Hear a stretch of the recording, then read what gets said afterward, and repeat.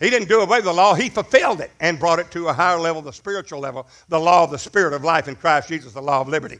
When that happened, the heavens were opened to Jesus. And what happened? There was in the likeness of a dove descended from heaven.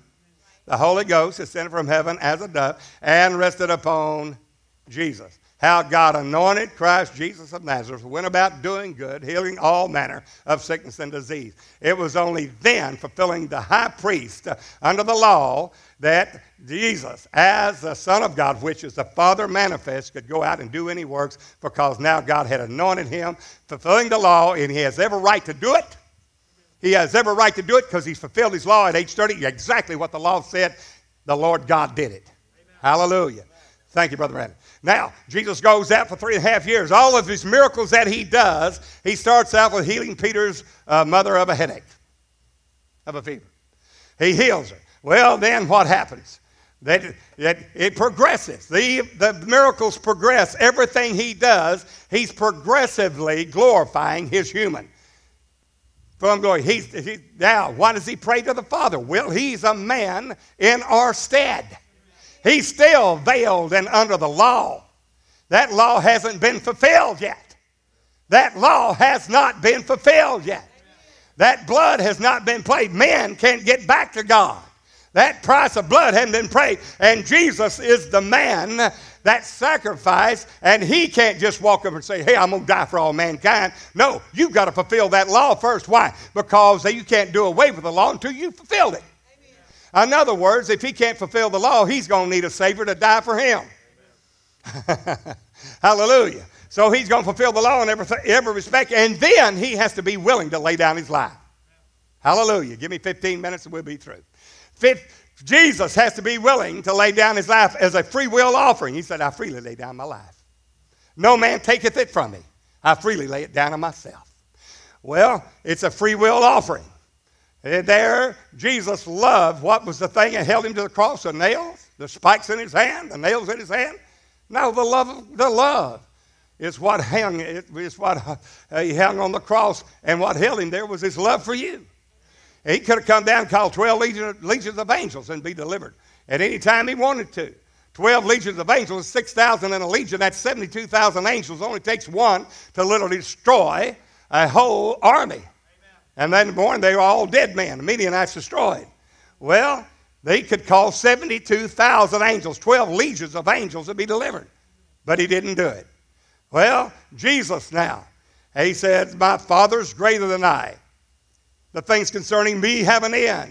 He's praying to the Father. Why? Because he's in our stead as a man.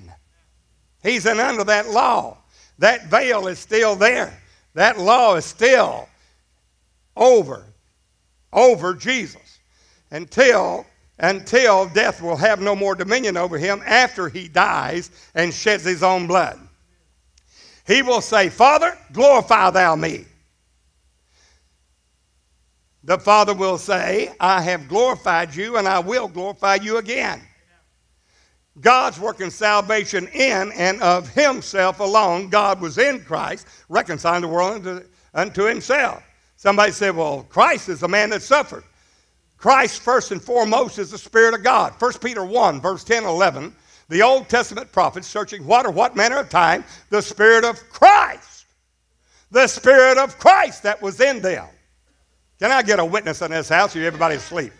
Hallelujah to God. The Spirit of Christ that was in them did signify of the grace that should come to us, the sufferings of Christ. So Christ, the Spirit of God, is going to suffer in a body of flesh and blood as Christ. Not Christ Jr., Christ, the Spirit of God. See, if Christ is not only the anointed man, Christ is, first and foremost, the Spirit of God. Hallelujah. How many times do we have to say? How many times do the preachers, how many times does the Word of God have to come? Even from the beginning to say that Jesus Christ is the Lord Jehovah God Almighty. Not God Jr., God. Well, somebody said, you won't have no big churches that way. If God calls me home right now, be fine with me. Amen. Hallelujah unto God. I tell you, you have not resisted the blood, yes, striving against sin. Christ first and foremost. Does everybody believe that? Can I get an amen? That he is the Spirit of God. What's in you now? Christ in you, the hope of glory. Is that some flesh in you? That's the Spirit of God in you. Christ in you, the hope of glory. That's the Spirit of God himself. Christ is that Spirit. Now, with that said, Christ and the sufferings of Christ and the glory that should follow. 1 Peter 1, verse 10 and 11. So who is a liar? 1 John 2:22. Who is a liar but he that denieth that Jesus is the Christ? He is the Spirit that made himself a body of flesh and blood as the Christ to die for the sins of the world and went back to his former glory. Came from God, went back to God. Hallelujah. 1 John 2:22. Who's a liar but he that denieth that Jesus is the Christ? He is Antichrist that hath denied both the Father and the Son. Why? Because the Son is the Father revealed. The Son of God is the Father. I and my Father one. John 10:30. He's the Father revealed. It's a manifested Father. It's a revealed Father, the image of the invisible God, the express image of his person, the brightness of his glory. You've seen me, you've seen the Father. John 14. Why sayest thou then, Philip? Have I been so long time with you, yes, hast thou not known me, Philip? He that hath seen me hath seen the Father. And how sayest thou then, show us the Father? The words that I speak are not mine. The Father that dwelleth, houses permanently in me, he doeth the works. Hallelujah. Well, who's a liar but he that denieth that Jesus is the Christ? He is Antichrist that has denied both the Father and the Son. He that acknowledges the Son hath the Father also. Why? Because the Son is the Father revealed. Amen. How hard is that? And that's what we have to bring, and that's what we're doing on the televisions out there for the last 2 months. And we haven't made them yet, mad yet. They haven't canceled us yet. But we're either going to make them sad, mad, or glad. You're either going to receive his word. Why would they kill you in the last days? Because they don't like you? Because you're American, you're white, you're black, you're yellow, you're red, skin color? No. John 16, Jesus said, behold, I have forewarned you that you should not be offended.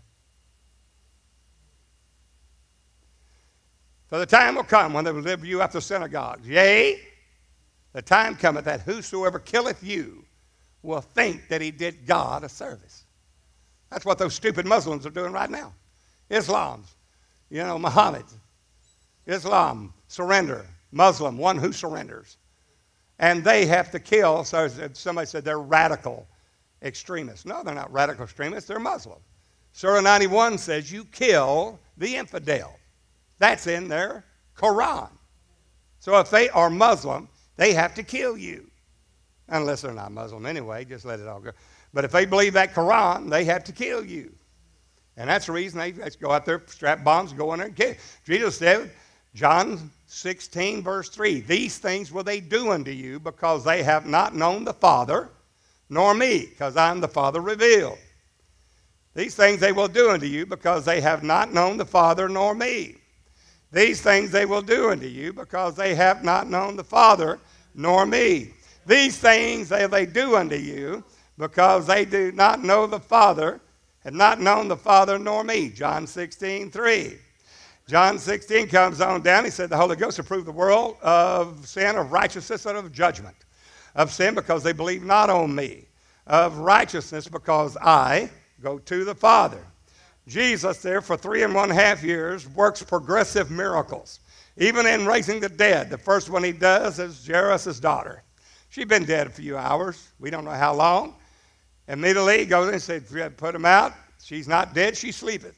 They laughed him to scorn. They knew. They were professional mourners. They knew she was dead. Jesus rose her from the dead. Then he goes to the widow of Nain's son. Now this widow of Nain's son, see how it's progressing? Been dead a couple of days. Because they're burying him now. He's in that coffin, that bier going down the road. Jesus stops, has compassion on the widow, and said, son, I say unto thee, arise. Presented him alive to his mother. Then we go to Lazarus. Now, 4 days dead. By this time he stinketh. Well, it's progressing. Everything he did was for us to understand he was glorifying his own human, not for himself. He's always been God and always will be God. But for us. For us. After that, he raises Lazarus. Lazarus, come forth. Well, Jesus there, Father, glorify thou me. You know, I put that glory off to become this man, as a man, to bring all salvation back to you, because I am, and then the days of his flesh, there is a differentiation. There is a separation there, because man sinned, and Jesus is in the likeness of mankind, in the likeness of men. Therefore, he will have to take it from the gutter and bring it all the way back to God by himself. God was in Christ, reconciling the world unto himself. The man, Christ Jesus, is going to suffer, be tempted in all points like as we are. He's going to have to pray fast. Father, glorify thou me. You know, I've fasted, prayed, and all this stuff. They've hated me without it. Glorify thou me. He said, I've glorified you. I've glorified you, and I will glorify you again. Why? Because the will of God and the will of the man is different. He has a will of a man. Father, not my will, but thy will. If it be possible, let this cup pass from me. Nevertheless, not my will, but thy will be done. Jesus never did his own will, but always the will of the Father. I can of my own self do nothing. What I see the Father, that's not looking with the eyes. I see the Father, no. It's not seen with the eyes. It is literally the intrinsic value, the essence of, can anybody know you? I don't mean know you and know you personally and hit the mark of what you are and every characteristic about you. That's an epigenosko. But Ido, E-I-D-O, means that I can only know me as only myself knows me. I know my thoughts. I know what... if I get up there and I'm 1,000 feet up in the air and I'm hanging out over a ledge, I know I've got a fear of height. Okay? Somebody say, well, perfect love casts out fear. Well, you go up there for me then. Hallelujah. But that's just there. Well, I don't have a fear of flying, and Sister Lynette doesn't either now. But when we got on that plane flying to Africa, let me tell you something, son. When that plane took off, I thought she's going to take that seat in front of her and yank it out of the floor. She had a grip on that thing, and after it was over with all that, she got back on that plane. She was laughing. She was Lynette again. Happy, Lynette, not a care in the world. No problem flying now. And Brad's laughing because we saw her over there. Everybody on the plane was saying, "Oh, God help Lynette," because she said, well, you see, only Lynette knew what she felt. I say, well, I know how you feel, but I really don't. Only nobody knows how you feel except you. That's Jesus. He knows the Father. That's an Ido, E-I-D-O. It means he has his essence. He knows him because he looks in the mirror. It's him. It's only that you know. That is what I see the Father do, that I do. It's not looking at him and saying, I've seen him do it, so I'm going to do the same thing. No. It is a see in the Spirit. The Spirit, and only the Spirit. It's a Greek word called E-I-D-O, Ido. And it means that only you know that you have it intrinsically, that you are it.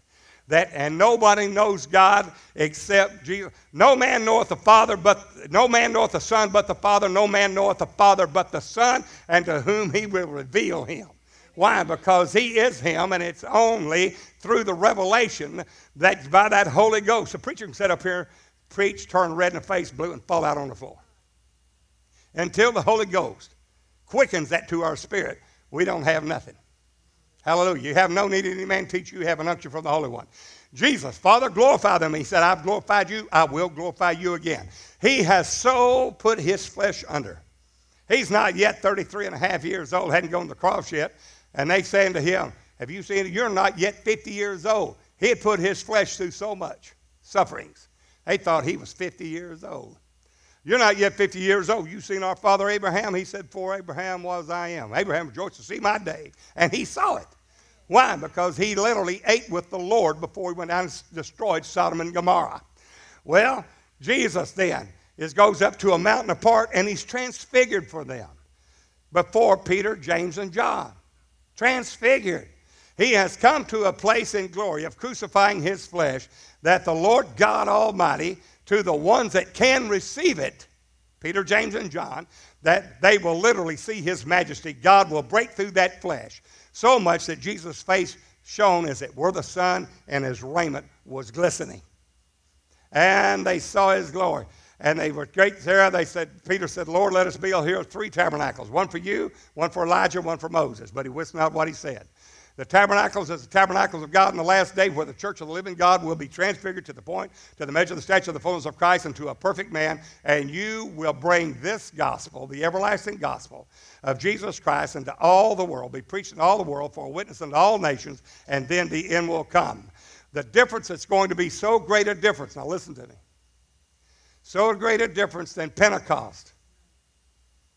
The Pentecostal reign we've been in for over 2,000 years since we received the Holy Ghost, which is Christ, which is Jesus in you. But now there's going to be such a radical change that only those that keep the commandments of God and have the testimony of Jesus will enter into this last day glory.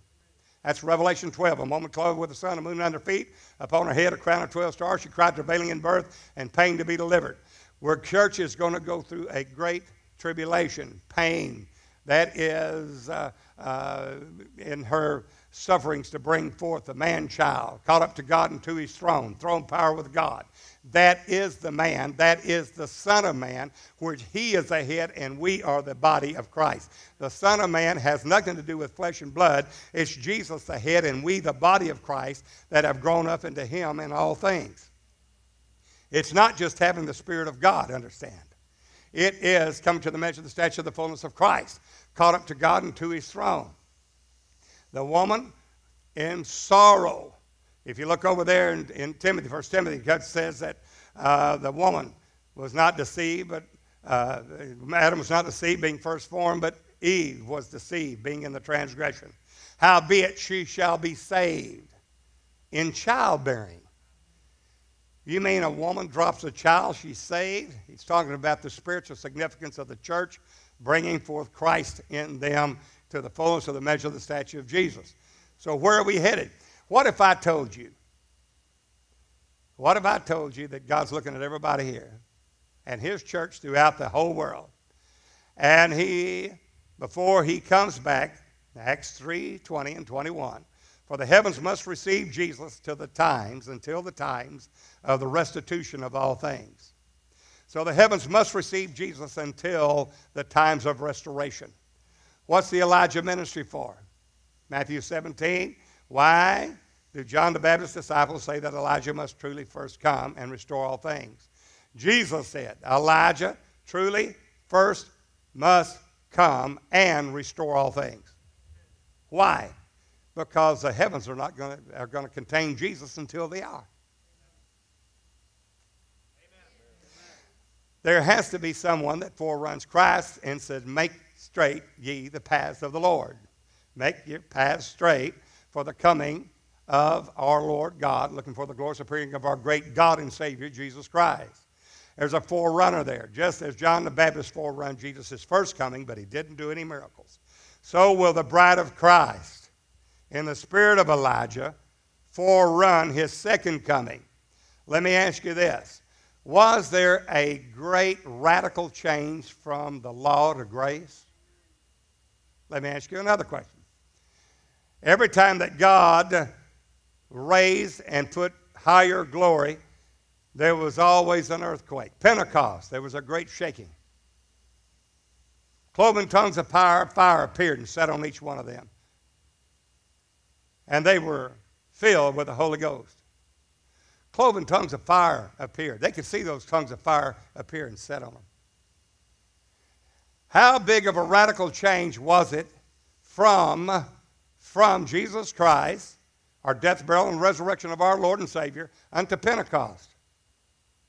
Scribes and Pharisees had literally Bible thumpers. They had all that law. They'd studied the mission, all the different things that they had. Yet Jesus is dying on the cross, and they don't even know that's the Lamb of God. At the very time of the preparation of the Passover, in the natural law, Jesus fulfilling that law must have his hand spread there because he's fulfilling all the law. So on the 14th day of the first month, Jesus has his hands nailed to the cross, and he's dying there. Exactly on Passover. The preparation where they kill the Paschal lamb, Jesus dies. You want to cut that air down a little? Now, give me just 15 minutes and we're going to be through. Am I boring y'all? How big of a radical change will it be? How big of a radical change will it be before, we can hang beef in here. How big of a radical change will it be before this Pentecost movement that we're in now, 2,000 years of Pentecost, until Tabernacles, the Feast of Trumpets. The next move of God is in the Feast of Trumpets. How radical a change will that be? The Pharisees and all them, the Jews did everything they could to kill the church. Saul of Tarsus, had letters there to persecute the church. And God literally, you know what happened on the Damascus Road. So great a change. What if I were to tell you that in this next move of God, not the second advent, the Lord come from heaven, descended from an angel with the voice of the archangel and the trump of God and the dead and Christ rising first, but this everlasting gospel being preached into all the world for a witness in all nations, then the end will come, that he will give power unto his two witnesses. Somebody said those two men. No, they're not. Where did it say they're two men? It did not say they're two men. It said these are the two olive trees and the two golden candlesticks. That's the church. But they have the spirit of Elijah on them and the spirit of Moses on them. Just like John the Baptist, they asked him point blank, "Are you Elijah?" He said, "No, I'm not." But when they asked Jesus, why did they say Elijah must truly first come and restore all things? Well, the heavens must contain Jesus until it does, Acts 3:20 and 21. He ain't coming back until it is. So there's a ministry of Elijah. Is Elijah going to come back here and do it? Somebody said he never died. I'm going to show you he did. Somebody said, no, he did. Yes, he did. Somebody said Enoch didn't die. Who said he was translated, but that no man hath ascended up to heaven. I said, yeah, Elijah did and Enoch did. No, he didn't. No man hath ascended up to heaven, but he that came down from heaven, even the Son of Man which is in heaven. Case closed. If you look in Hebrews 11, it said, these all died, having never received the promise. Enoch's mentioned.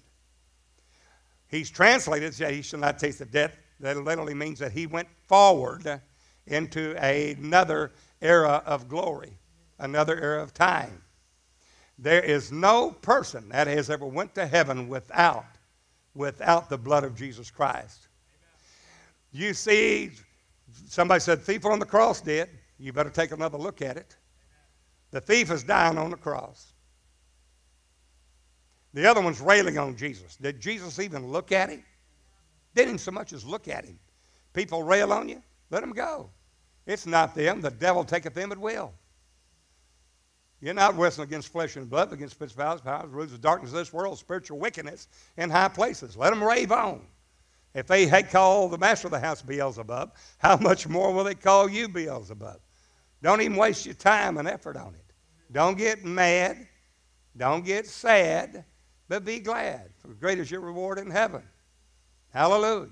Don't let them get to you. When they get to you, they got you. The devil says, gotcha. Why? Because you gave into it. Don't do that. Well, Jesus, literally our Lord God himself, as he told the disciples of John, Elijah must truly first come and restore all things. Then he kicks it back and said, but Elijah has already come. He spoke in the future, and then he spoke, he has past, already come. Why? Because they'd already cut off the head of John the Baptist, put it in a charger. What I'm trying to tell you is that God is getting us prepared for the work of the ministry.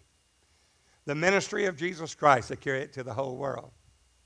That the Lord God himself will have a people that will come and caught up to God and to his throne. These are the two olive trees, which are the two golden candlesticks, that they're given power for 42 months, times a half, 3.5 years. Why? Because Jesus, he said in Daniel 9:27 that he will confirm the covenant with many for 1 week. That's a heptad. a week of years. But Jesus was cut off in the midst of the week, but not for himself. Isaiah said, and who shall declare his generation? The generation that shall be counted for the seed. Therefore, there remains another 3.5 year Jesus ministry for the work of the ministry, which God has been working on in the church for literally over 2,000 years in Pentecost to get us ready for the coming of the Lord God Almighty. What if I was to tell you that it's going to be such a radical change from Pentecost that many, if they do not know this word, will literally say it's not of God, that these people are of the devil?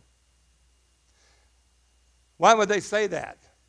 Because they have not known the Father nor me, Jesus said. Because Jesus went on the Mount of Transfiguration. There's a time before the cross that the body of Christ will be transfigured. That God will do such a move of God that it will translate us, it will transform us, not literally flesh becoming spirit and spirit becoming flesh, but a higher glory in the church than she's ever experienced heretofore. This is the Revelation 12 woman bringing forth a man-child, caught up to God and to his throne.